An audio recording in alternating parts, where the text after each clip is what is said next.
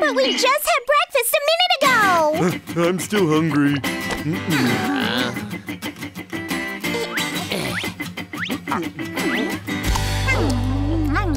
I wonder what she's hiding in her pouch. Beats me. Maybe it's a gold nugget. Nuh-uh.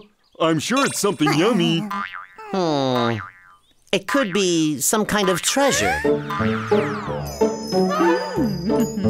You're right. That's why she doesn't want to show us, because we might take it. Yeah, and that's why she's being so overly protective. Or maybe it's just empty. I'm sure there are other animals that have pouches like the kangaroo. That's it. Let's go find them and ask them to show us their pouches. Let's find animals with pouches. Go, go, move out!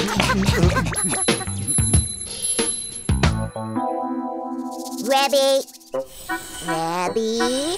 Rabby. Rabby. Rabby. Rebby, so she doesn't want to open her pouch, is that it? She must be hiding something precious. I have something precious, too.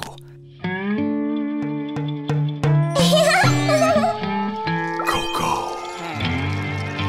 Gentlemen, let's go. This mystery is a piece of cake.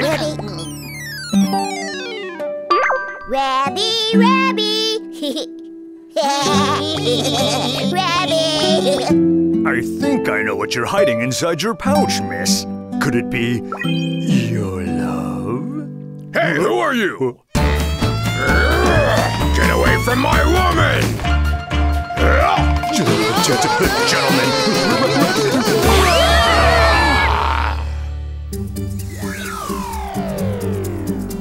Oh, they're adorable. Hey, cuties, you have pouches, right? Can you show us what's inside? Absolutely not. How dare you? She has a pouch too, Pete. Huh? Pardon me, but can we look inside your pouch? Never! The nerve of you! What? Every animal that we met with a pouch refused to show us what was inside. We'll never be able to find out what's inside that female kangaroo's pouch like this. Hey, I just realized that the ones with pouches were all female. Hey, Pete, there's another animal that has a pouch. What? Who is it? The koala. Come on, let's go. Rebby. Someone tampered with my windy bindy. Maybe it was those guys. No, it was me. The mystery is solved.